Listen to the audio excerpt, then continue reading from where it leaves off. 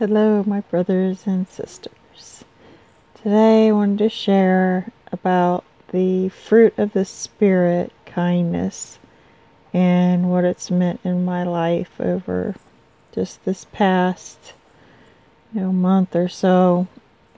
And in Greek, it means goodness, it means excellence and uprightness, and it's G5544. That's the Strong's Concordance number for the fruit of the Spirit, kindness. And what it says is, and I'm just going to read this off I have a little card right here. I looked this up to get the official, what it says in the Strong's Concordance. And it says that meeting real needs in God's way, in His timing, and in His fashion. And there is no term in the whole English language that they really have to describe this kind of kindness. And I thought that was beautiful. That, they're just in the English language, there aren't words to describe certain things about God. You just have to try to experience them for yourself and learn of His ways. God is so good, and in saying that He's good, it's His goodness. It's not the world's goodness. It's His goodness. He works things. This is something profound to me. That He works everything together for our good. Both good and what we call bad, He can turn it around. And just because you had to go through that thing doesn't mean that He wasn't in there working it out for your good. Otherwise, He wouldn't let the devil, take anything, from you. But He allows Satan to test you in order that you learn through it and you become stronger, you become closer to Him, and you learn more about who He is and who you are to Him. I just wrote a little prayer here. Father, keep my mind humble. Give me a compassionate heart. Direct my path and help me to accomplish your ways in your timing. Through Christ, we display the riches of His grace. And I thought that was pretty profound too, because His grace, when He died on the cross for our sins, it was by grace. And I relate grace and mercy together. But grace is a free gift that God gave of Himself in order for us to step into Him, step into His ways, and the different aspects of His life we can now plug into and show other people who He is through Christ. We display His rich aspects. If we're walking in Him, if we're doing what He wants us to do, we should be displaying the fruit of the Spirit. We should be showing kindness in His way. And it's allowed that way. The other day I went to the grocery store, and this guy was sitting there in a wheelchair. He had a veteran's cap on, and I didn't hear what he said at first. He said, "Well, there's $4." And I just was like, what was that? I didn't hear what he said. I said, there's $4 worth, because I had $200 and some worth of groceries in my cart, and it was full. And I asked him if he was doing okay, and I just taking these opportunities of looking around and, who's in my path today, and how can I show God's love, and what would God want me to do for this person or say to this person. And since he was in a wheelchair, I asked him if he was okay, and he was like, no, not really. And I said, well, can I pray for you? And he said, yes.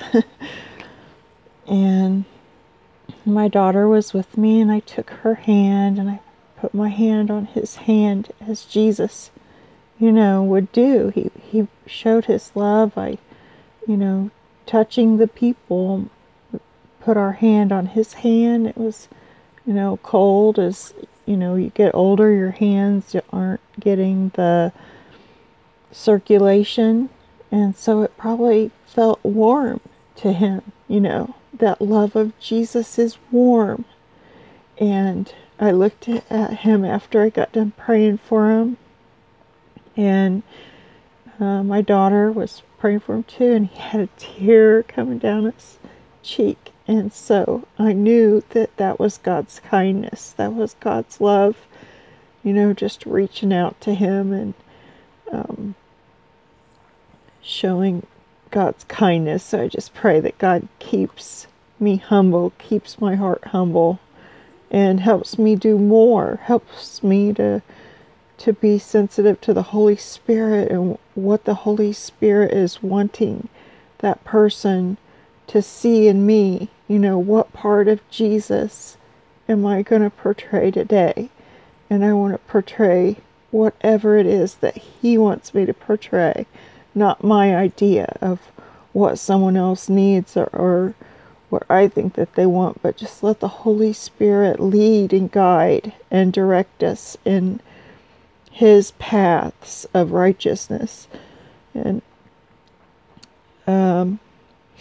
I wanted to share one other kind of heartfelt thing. The other day I woke up, and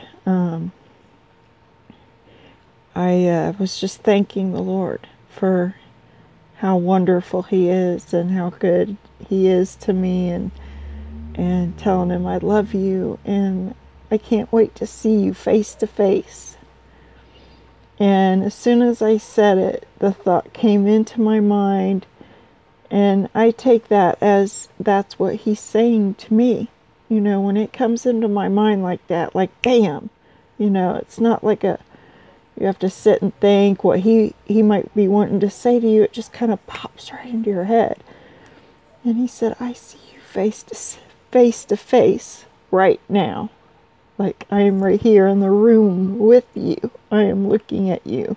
I'm right here in your face, and I see you face to face.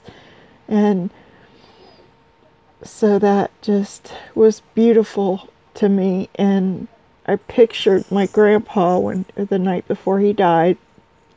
He had me sit in his lap, and he touched my face, and he said, your face is so soft.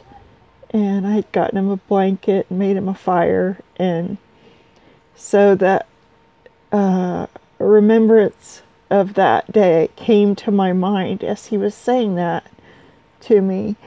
And I was like, Jesus, if you want to, I'm laying down right now. So if I faint, it's okay if you want to touch my face. And so I was like preparing myself in case he touched my face. And he reminded me of what Thomas said when Thomas wanted to make sure it was Jesus there. He was like, let me see that, Jesus was telling Thomas, look at look at my hands, the holes in my hands.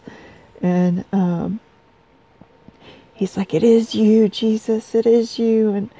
And Jesus said to him, blessed are those who have not seen and yet believe. And I think that's what we need to do. We need to just trust and obey. And that's how we're happy in Jesus. And there's a song about that if you don't know it. And I'm not going to sing anymore on YouTube, because I am not that good of a singer. But there is also a song that keeps coming to my mind every time I prepare to, like, I'm going to do this video today. So I'll sing just a little bit, but don't laugh. And it's, you probably know it if you've been in church, but it's Thy loving kindness is better than life.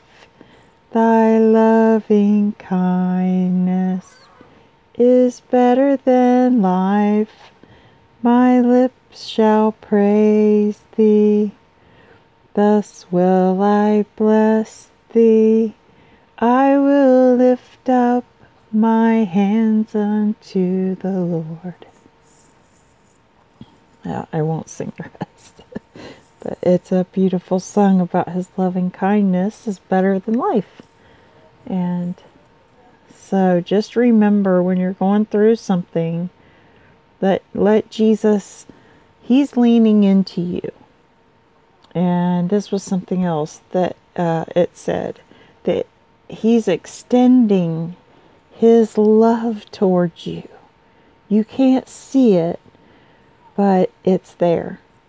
Just imagine it, because it's there. And since we can't see it into that realm, just know that it's there. And he's leaning toward you. And when you lean toward him, then he moves toward you more. And his love will consume you. His love will envelop around you. And he's so gracious and slow. Oh, I just want to throw a little thing in here. I was in the chat room the other day on Paul Begley. I go in there a lot. And I look forward to that every single day. But there was someone in there that was saying that they had asked God to do something for them. I'm just paraphrasing, so these aren't his exact words, but he was like, I asked God to help me, and he didn't answer me. Well, he doesn't answer you in the way you want him to. He's going to do it in his way, which is always better. But he couldn't wait for that, so he asked Satan to help him or whatever. And he was saying now he can't get rid of Satan. And Satan's like messing with him. So Satan might give you what you want for a season, but it's going to bite you. I mean, it's that snake like Trump was talking about. You bring that snake in, it's poisonous. You knew it was poisonous, and you're going to get bit. You play in the devil's backyard, you might end up, in a cage or something, and him torturing you. And I typed to him and said, tell those demons to be gone in Jesus' name. And make sure you repent afterwards, because if you get rid of a demon and you've not repented, and I don't even know if you can cast a demon out of yourself. I'm really not sure about that. If you guys know, write it down in the comments, because that is a question that I have, and I hope the Lord will show me in his word more about that. But I'm not going to try to find out if I can cast a demon out of myself, or if I can even be possessed, because I'm a child of God. I'm not going to even, test that one or whatever. People are crazy these days, and they just... Okay, I'm not going to go on a rant. But this is about God's loving kindness, and it's better than life. And so I just thank you all for watching. And oh yeah, one more thing. I don't know how to edit a video yet or add something in. This is a blanket that I'm working on right now. And I just think it's beautiful. So that's what I'm started on. And I have a whole bunch of them that I'm going to just do in a separate video, just so you can see what I've been doing. But this is part of kindness. I do this to share the love of Jesus with people. It's kind of like a big hug, and I do it for Paul Bakley Prophecy and mail them blankets, and then I've made some for my home and for, you know, people in my family. So I'm just going to put those on there, not the ones that I send to Paul Bakley, but you'll get to see some of my work. And always looking for new patterns. If any of the ladies that see this crochet and you have a favorite pattern, you could put that, like a link to it or the name of it down there, because I'm always looking for new patterns to make. So God bless you all, and thank you for watching my video.